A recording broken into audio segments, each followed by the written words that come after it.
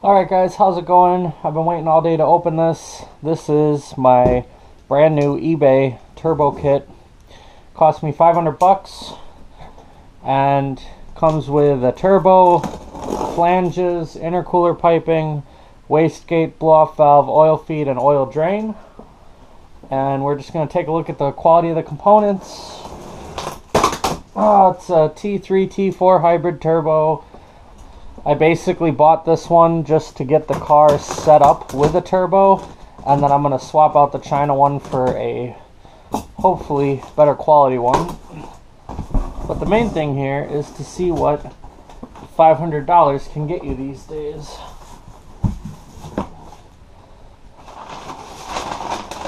So, first and foremost, I'm seeing the intercooler piping, and this actually looks pretty high quality. I can see 3 layers of thread going through there, and it's silicone. Not bad. Not bad. Oh, okay, here we go.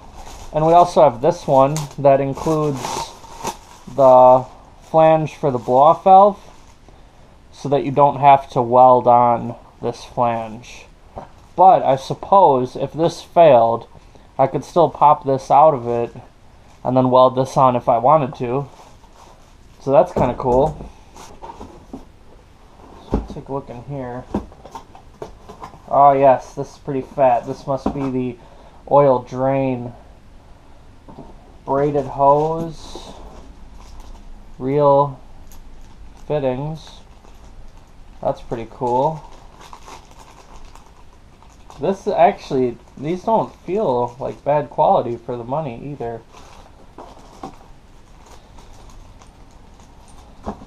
Now I'm going to be probably running a restrictor on this. I ordered one, but they never shipped it. I've heard that with a, what is it, a .63 oil restrictor, you get a little bit longer life on your seals with these eBay turbos, so we're probably going to try to run one of those. We'll see how it goes. Here's the oil feed. I could actually measure that and see what that size is compared to a .63, see if it really is necessary. Alright, we got a couple other boxes over here I'm interested in checking out. This black box. Looks like we have some vacuum. Oh, I know what this is. Alright, this is our boost controller. It's supposed to be 1 PSI at a time. Boost controller, manual boost. Alright. I'm gonna guess that this is the wastegate. Flange, gasket. Let's look at the piece itself. It's blue like I ordered. It's big. This actually looks really nice. I don't know how it looks to you guys. I haven't seen very many other wastegates. But I'm saying this actually looks pretty durable. This piece right here is clearly cast, but I mean the top here just looks really nice. Alright, so that means this one has to be the blow-off valve. Oh yep, it even says blow-off valve on it. How did I not notice that? Oh, we get some actual silicone vacuum line. I mean, I already had some of this left over from my MR2, but that's a nice thing to include, a little bit of quality. Alright, so we have gasket, 2 T-fittings, some spring clamps, some nuts and bolts. This is probably what this bolts onto the silicone hose. And then we have the blow-off valve itself.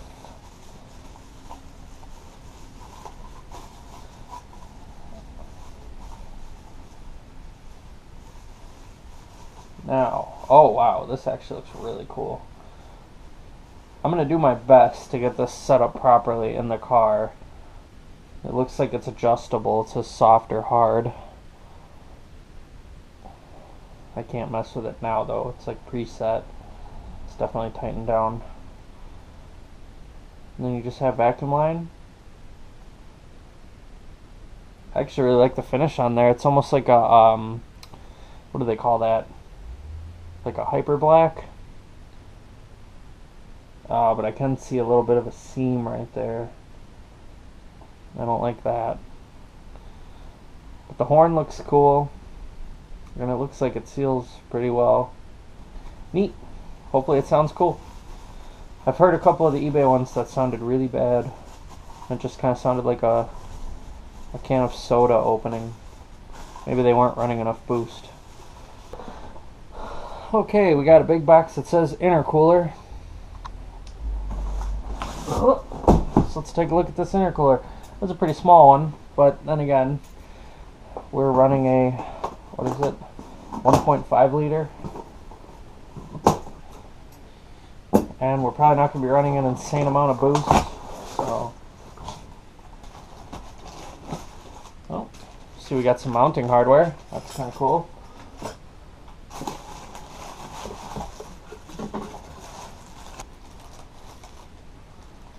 I mean, it looks functional.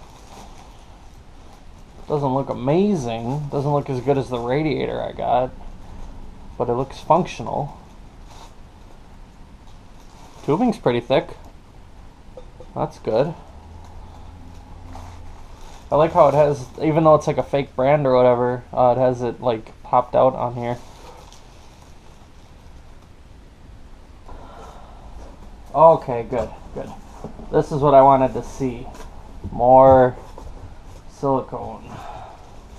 So I was gonna say, we definitely didn't have enough pieces before. We only had 5 of them. So we got some more couplers in addition to our elbows and our blow-off valve one. They gave me 8 straight couplers.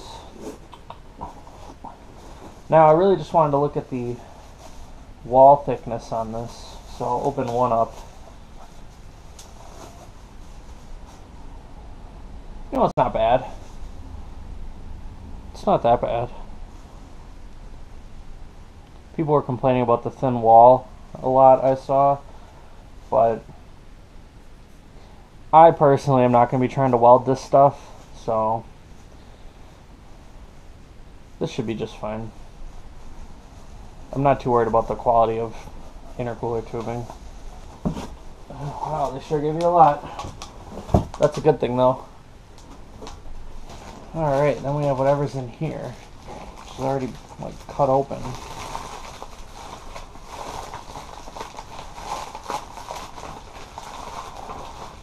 Downpipe flange, whatever. It's there. I'm gonna weld on it.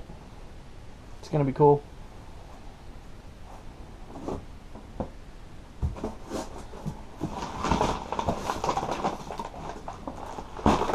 Huh, even more. They even gave us some short little elbows in addition to some of the bigger ones. So this should have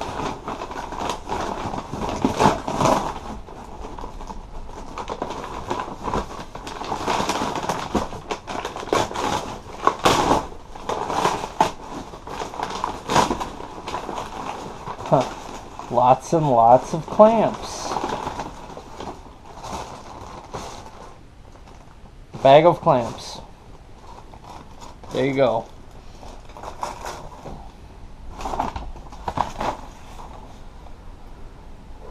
Now I don't see the actual exhaust, man, what would you call that? The other flange, the one that bolts the header to the turbo. I haven't seen that yet, and this kit is supposed to include one. So hopefully it's in here attached to the turbo. The turbo is by far the heaviest part of this. In fact, I'm pretty sure it made for most of the weight in the box. That and the wastegate. The wastegate was pretty heavy, actually.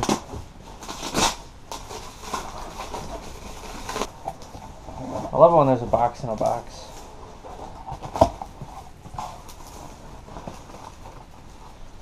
Gaskets. Oh, maybe I just don't know how it works, because right here it says AR.50, and then on this plate that they've machined into it, it says T3T4.63. I don't know exactly how these things work. Like I said, this is my first turbo, but guess we'll find out. Looks cool. Oh, they actually did cut a little bit out of mine.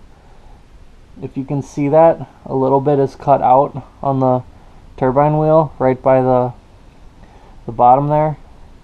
That actually means that they balanced it, which is good. I heard if you get one of these and there's a little bit cut off, it's balanced, and that is actually really good for you. Alright, I just want to get a look at the compressor wheel. Maybe see if there's any play.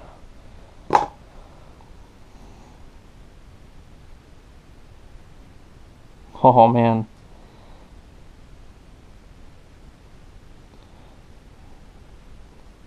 There is just a tiny bit of play.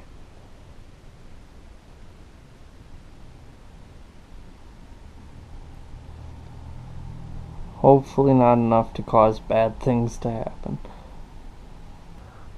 Alright guys, thanks for watching this unboxing. Please subscribe to my channel if you want to see more automotive content, and also if you want to see this turbo installed on a 1991 Toyota Tercel.